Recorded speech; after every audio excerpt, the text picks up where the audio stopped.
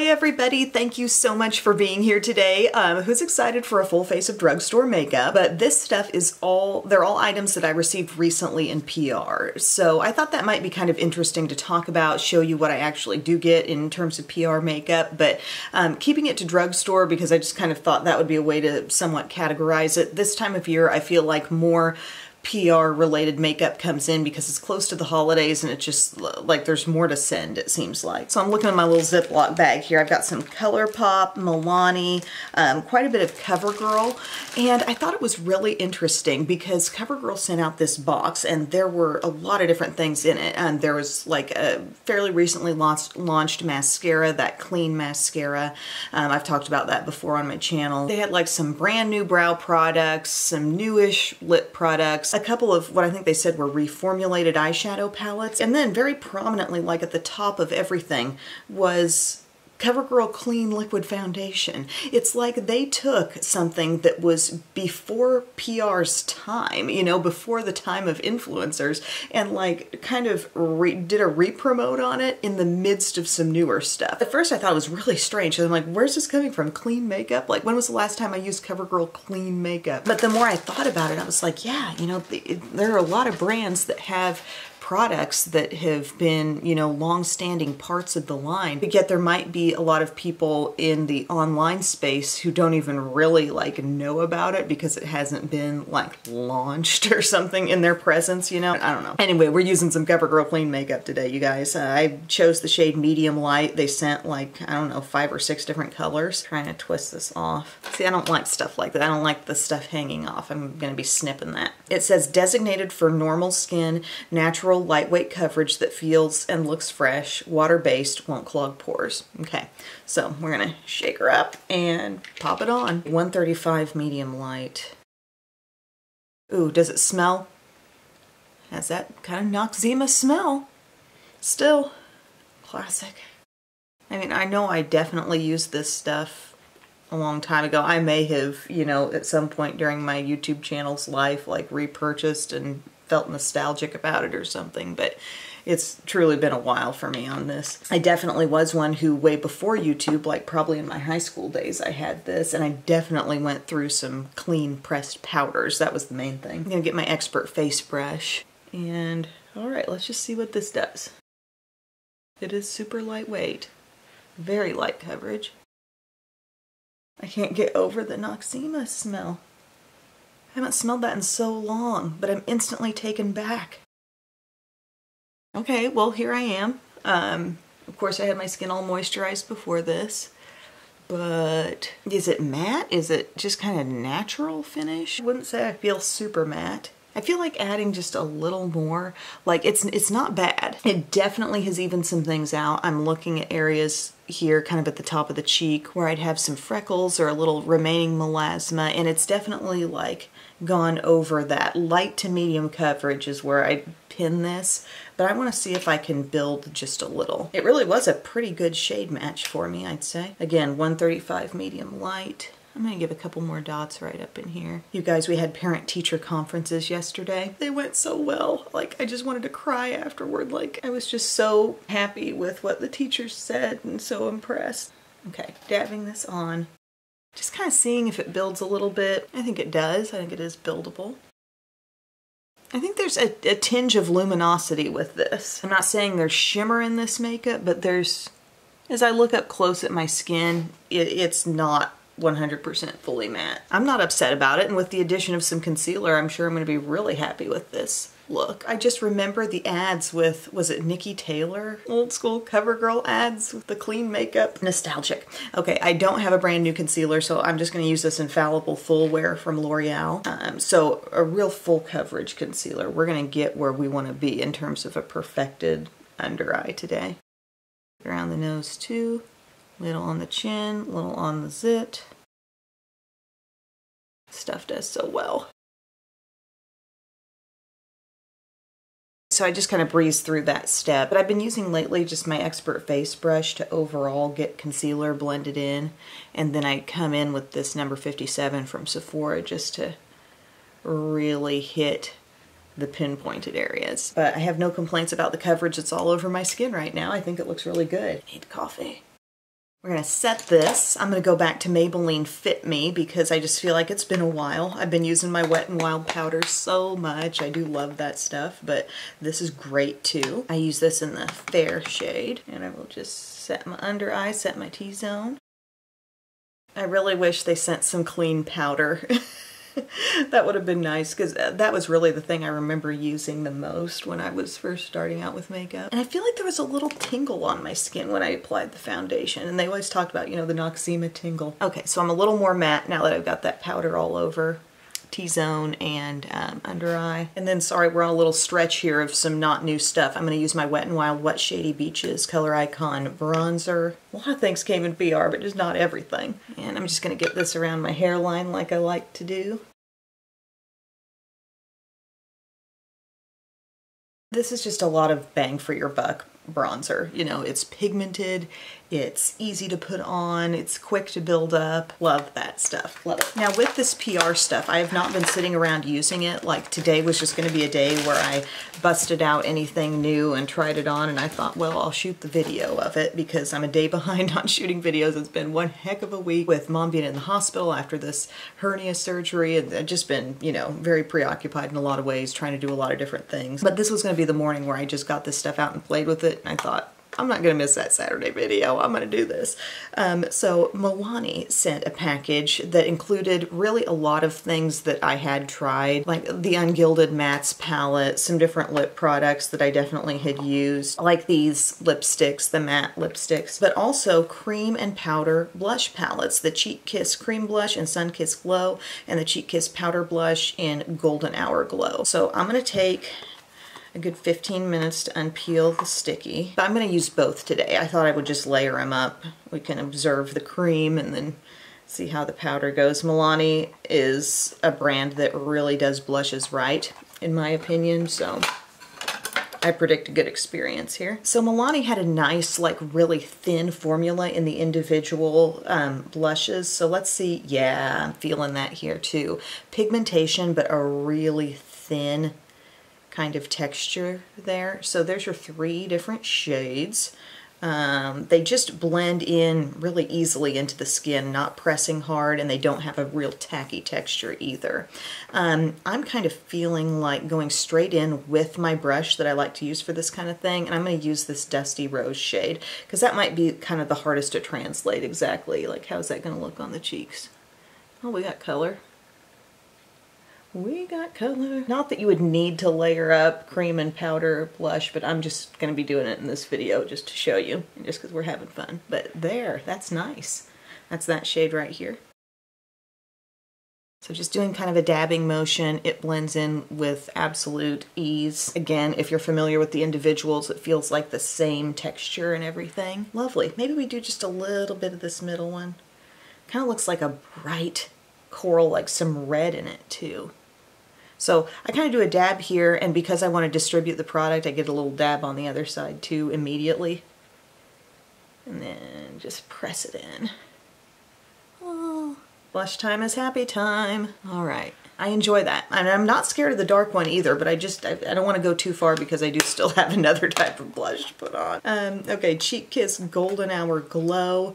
Ooh, so we probably are working with a highlight here. What's going on with this deep darkness? I'm sure that would be nice on richer skin tones, but I'm kind of wondering what it would do on me too. A light, light pink. And then this, pretty certain that's going to look like a highlight. Okay, all right, let's do it. Let's pop the cheek with the pink at first. Really nice. Nice, light, youthful pink. Kind of a little bit of powder kick up as I go into the product. I'm just going to go straight over the nose for a little extra color. Nice, nice. I'm going to do the lightest dab ever into this shade because I can just tell there's a lot of pigment, there's a lot of softness. And do like just kind of a little light, there, barely touch the cheeks with it right down here. That can be used, I think, on about any skin tone if you're just willing to be soft with it. If you're willing.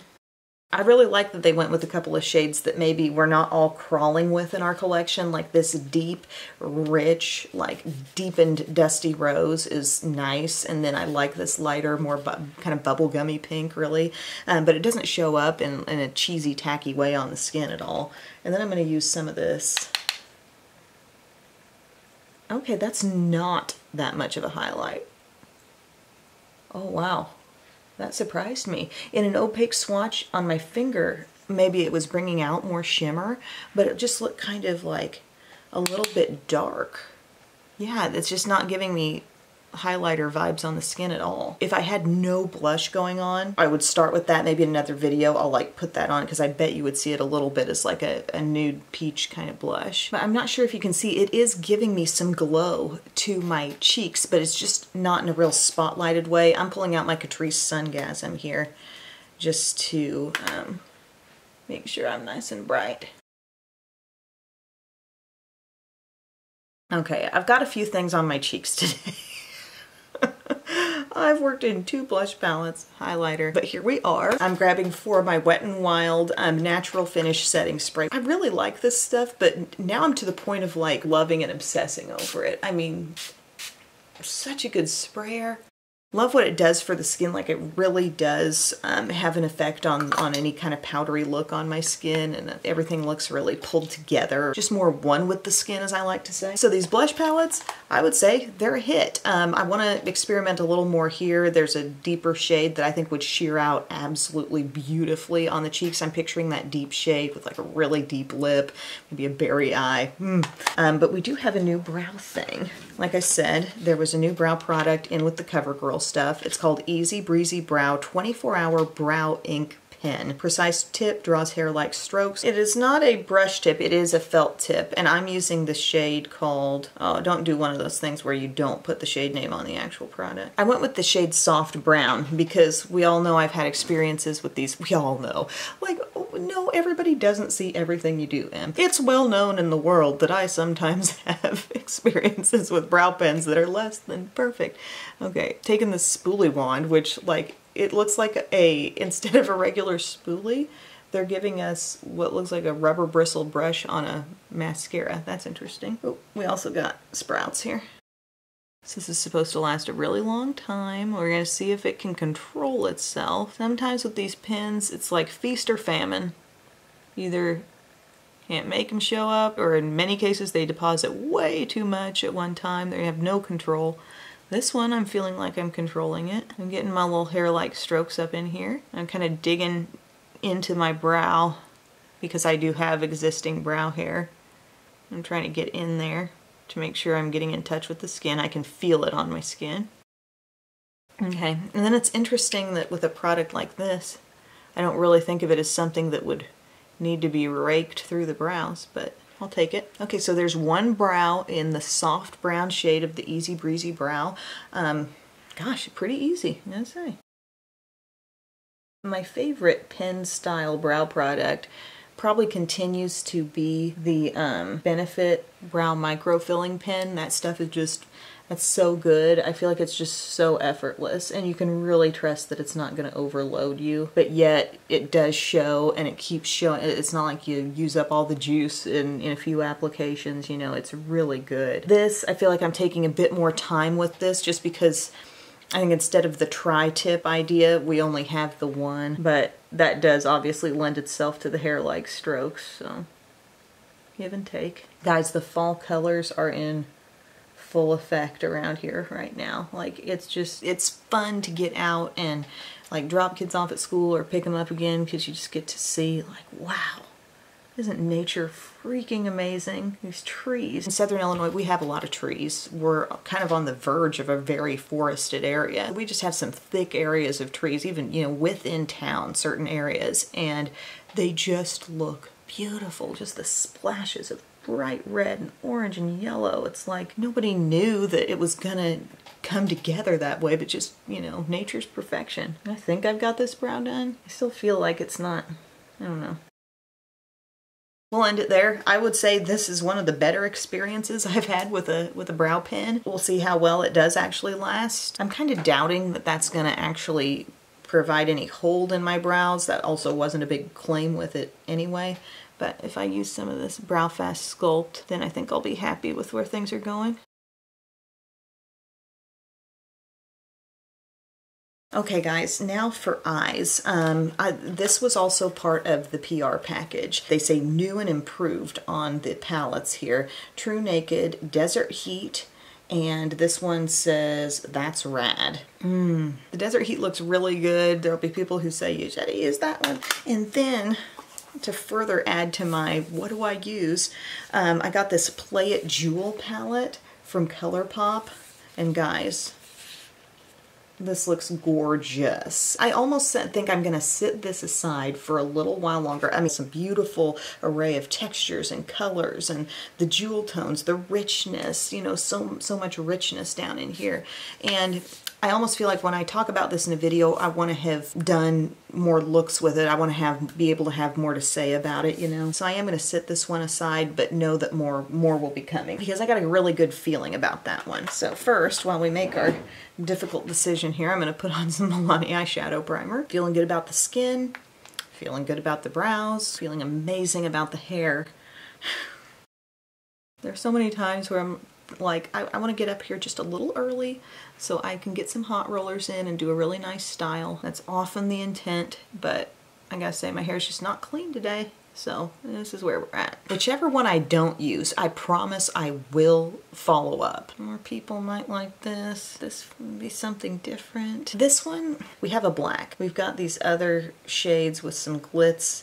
They do appear to be, some of the glitz is looking a little flaky, but we do have some nice pigment with some of these other shades that are matte and or like a kind of a rich shimmer finish like this or that. They do feel good, but I just think there's going to be more universal interest and intrigue probably with the Desert Heat. So I'm going to use that, but I will use That's Rad at another time. You know, I'm doing makeup every single day, so we'll fit it in. Let's see what this is all about. Let's go to this shade here. Some matte.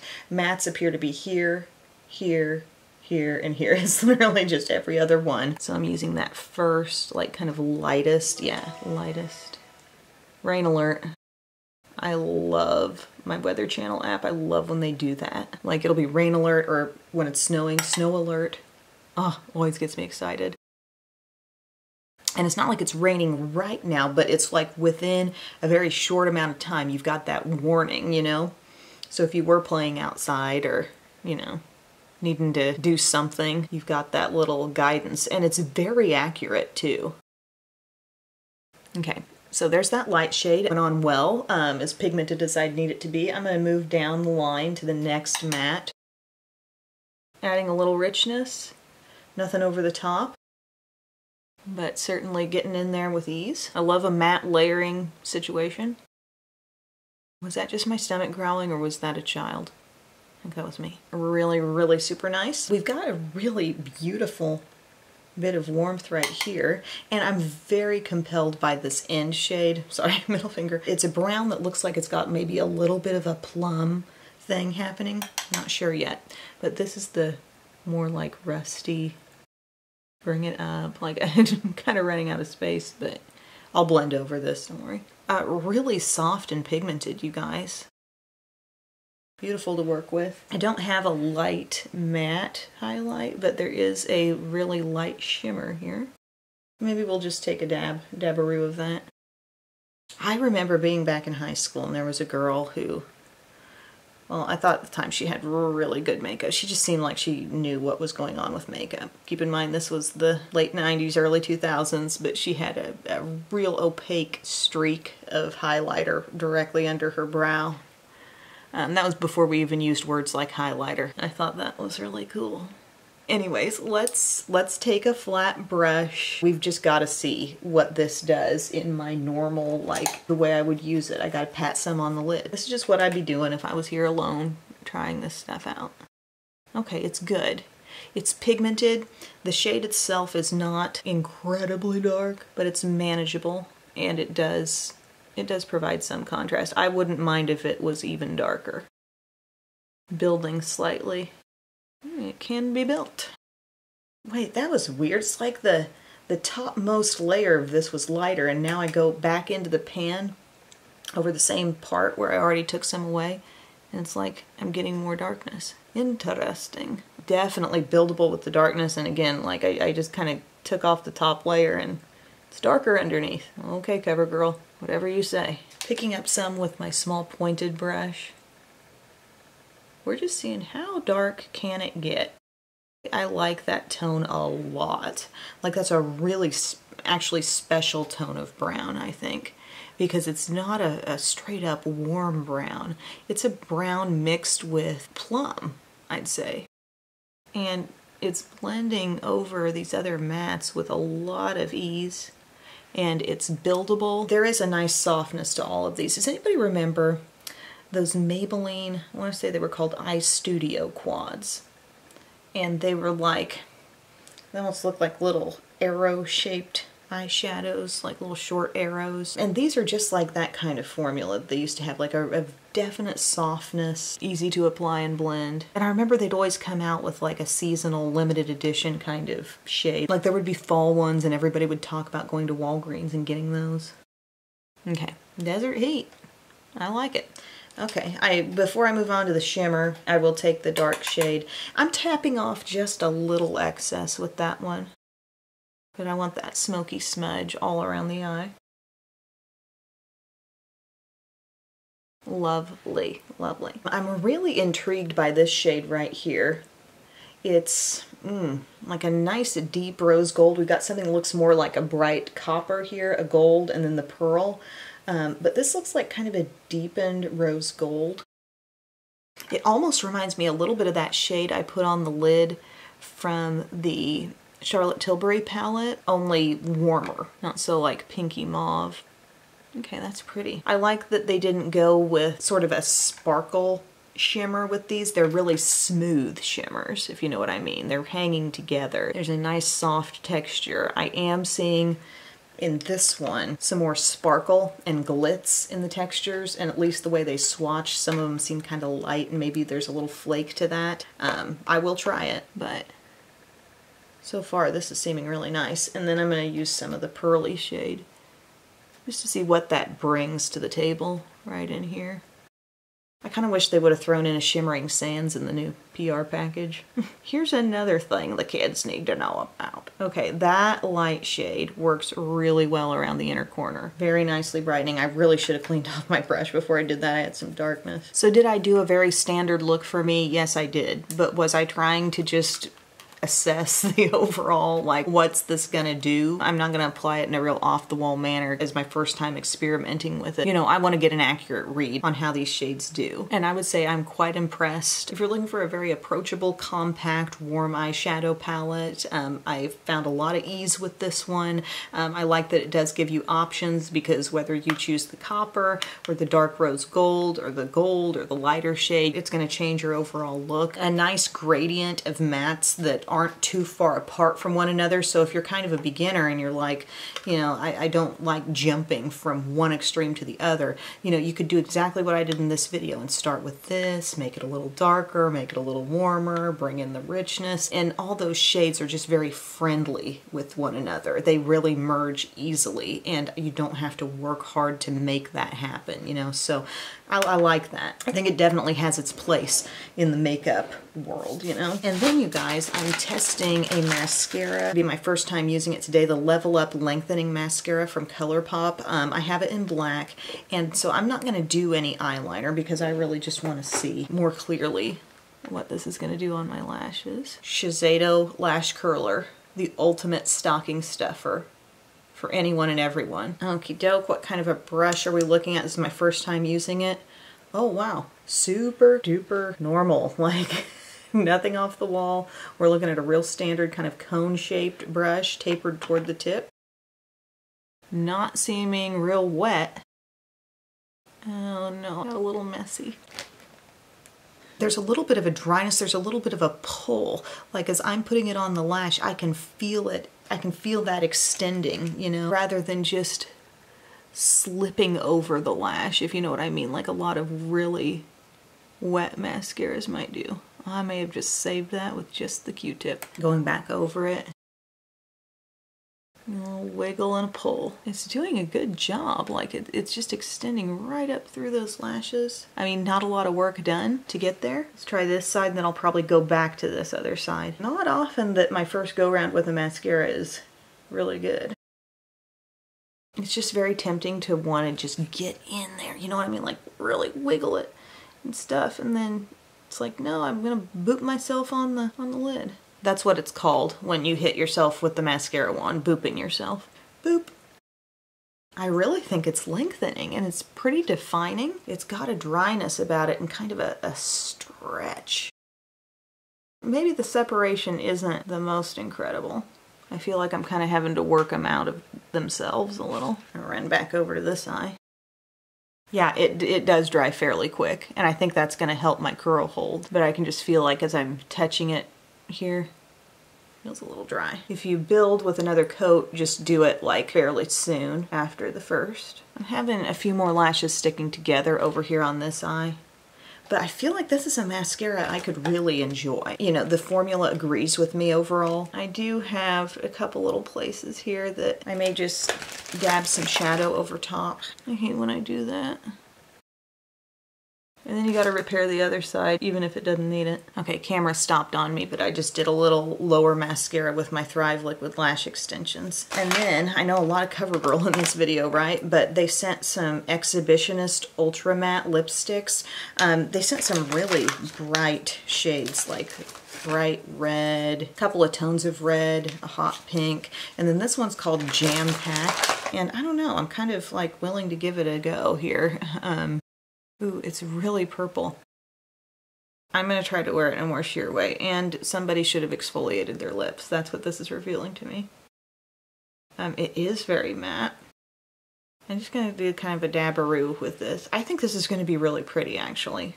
It's just full on, it seems a lot darker than I might want to wear, you know? I'm literally just getting some on my finger, dabbing it like so. Working into your lips almost like it's a stain. And then I'm going to pull in some lip liner. Maybe we'll try Color Stay Raisin just to neaten it up. Finger application of a dark shade doesn't lead to the neatest application. This is a little warmer than the lipstick. Wow, I have really dark lips today. It is velvety. It does kind of feel like it's set, like there's very little moisture on there and, you know, no shine. Pretty color in the sheer mode for me. That's what I like. But yeah, guys, here's my full look with this new PR makeup that I received. What's old is new again. Apparently we used the Clean Fresh makeup, which gave us, I would say, a light to medium buildable coverage that wasn't 100% matte. I thought it had a little bit of a glow to it, and the addition of a full coverage concealer made me very satisfied with the overall coverage on the skin. We used those new blush palettes. We got the cream and the powder. I really thought both were good. I'm a little bit wondering how much I'm gonna like this shade on its own as blush because it didn't turn out to be a highlighter, but very excited about working in some of the deeper cream blush shade as well. Those are so easy to blend. In some formulas, that shade might scare me on my skin tone, but not really here because it stays so thin and so blendable. Our new CoverGirl eyeshadow palettes, I'm gonna be trying this one, but I thought this was really good, and I just see it as a nice, approachable, beginner-friendly kind of palette. The shades are pigmented and they are satisfying to use, but it was designed in such a way with such a nice, easy gradient, and I think I already explained how, you know, the blending can be easy when you're not jumping, taking a far jump from one shade to the next. Really think I'm going to be enjoying this mascara. I think it's very nicely lengthening. I didn't get quite as good a do on this eye, but you know, I'll be working with it. Level Up Lengthening Mascara from ColourPop. That was nice. Going to be also playing with that new ColourPop Big palette I showed you. And the lipstick here, I don't know how new these Exhibitionist lipsticks actually are, but I would say, like, I'm just looking a little dry in the center. I would have exfoliated first. If I did, I think it would have looked completely smooth across the lips. But yeah, thank you guys so much for watching. I hope you enjoyed this video. Let me know if you'd like to see more like this, and I will see you again very soon. Love you. Bye.